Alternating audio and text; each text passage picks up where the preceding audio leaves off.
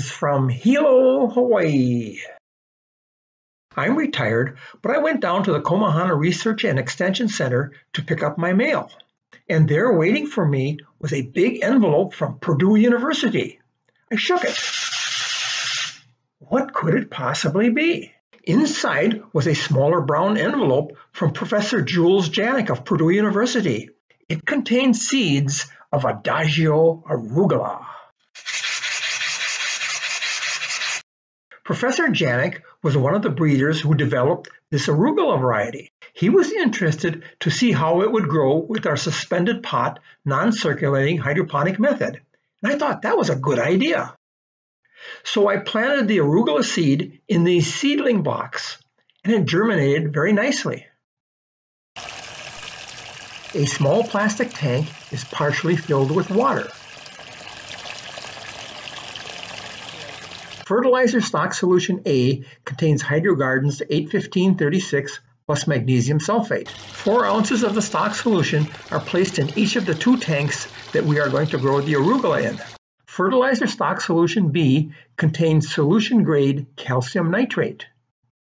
4 ounces of stock solution B are added to each of the 2 growing tanks.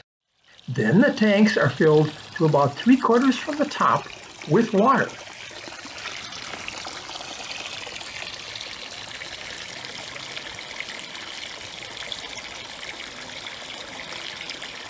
Fiberglass window screens are placed over the tanks.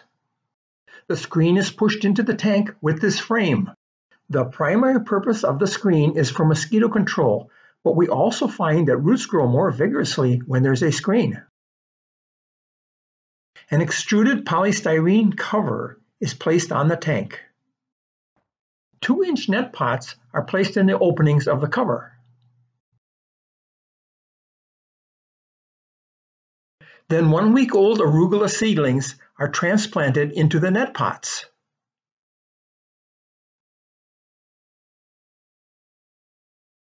The first tank has 1 seedling per net pot, and the second tank has 2 seedlings per net pot.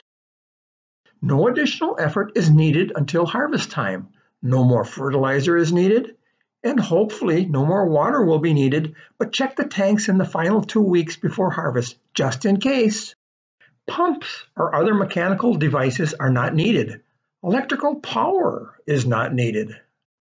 At 2 weeks after transplanting, the plants are about 2 inches in diameter, which is the same size as the top of the net pots. The tank on the right has 1 plant per net pot, and the tank on the left has 2 plants per net pot. It's 3 weeks after transplanting, and the plants are growing. This is 4 weeks after transplanting. At 5 weeks after transplanting, there's considerable variation amongst plants, ranging from a scrawny little plant to some very vigorous plants. At 38 days after transplanting, at about 11 a.m. on a hot sunny morning, lettuce plants on the right wilted from the extreme transpiration conditions, but the arugula plants remain normal. And this means that arugula is very well suited for this hydroponic method. At 39 days after transplanting, it's arugula tour time. Passing down the left side of the tank with 2 plants per net pot, we encounter extreme lush green growth conditions. And passing down the right side, the arugula continues to look great.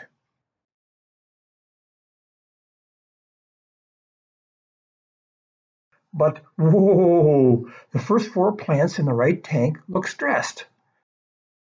But the back 4 plants look just fine. I really don't know the reason for this. Here's another view of the left tank and the right tank. For this trial, I will cut the white stem about 1/4 to 1/2 inch below the rosette of leaves.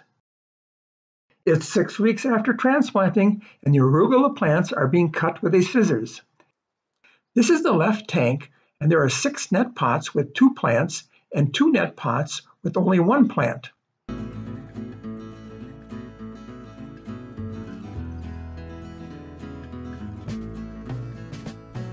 And now to the right tank, where there is only 1 plant per net pot. These plants seem quite a bit smaller. So how does an old guy like me work so fast? Well, I speeded up the film by 50%. The freshly cut arugula was weighed. 0.03 kilograms equals 30 grams, 0.07 kilograms equals 70 grams, or 40 grams for the second plant from one net pot. In this case, we have 50 grams from the first plant and 70 grams from the second plant to give a total of 120 grams for the two plants from the same net pot. The highest weight from one plant in this trial was 120 grams. The lowest yield was only 10 grams from one plant, but the second plant from the same net pot weighed 50 grams. The yields in the tank with one plant per net pot were 60, 80, 50, and 90 grams per plant in the back half of the tank, and only 40, 35, 30, and 10 grams in the front half of the tank, for an average of 49 grams per plant. In the tank with two plants per net pot, the yield per net pot was 40 plus 30 or 70 grams, 120 grams, 50 plus 70 grams or 120 grams, 10 plus 50 grams or 60 grams in the back half of the tank, and 35, 70, 70, and 100 grams per net pot in the front half of the tank, and the average per net pot was 81 grams. There was a nice big basket of arugula from the two tanks. It was soaked in the sink for a while and then placed in a bowl and refrigerated. We had some pretty flavorful meals the next few days. Let's lift the cover of the tank and take a look at the roots. There's pretty substantial root growth, and the roots look nice and healthy. Other growers have reported that arugula can regrow after cutting, but I cut the stems too low and no regrowth occurred in this case. As you have observed, there was considerable variability amongst plants in this trial, but uniformity might be improved by growing more seedlings so that uniform seedlings could be selected for transplanting. Let's talk a little bit about arugula. The scientific name of arugula is Eruca sativa, and it's in the Brassicaceae family. In England, arugula is known as rocket. In France, it's known as roquette. And in Italy, it's known as rucola or rughetta. Arugula has a distinct peppery, spicy, pungent flavor. It is consumed as a salad green and is usually mixed in with other greens such as lettuce. It will add extra zing when added as a pizza topping or in pasta, in sandwiches, in lasagna, and wherever your imagination will take you. Since I had so much arugula, I gave some to several people. One person reported that arugula adds zing and a refreshing taste to various dishes, but it's not overbearing. Another person reported that arugula has a nutty flavor and was somewhere between mild and strong flavored. If arugula is cooked, it should only be slightly cooked and definitely not overcooked. There is a very informative 2006 Hort Science Journal article on Adagio, a slow-bolting arugula by Morales, Maynard, and Janik. Adagio refers to slow tempo in Italian, sort of like my harvesting speed. This variety was named Adagio because it is slow to bolt.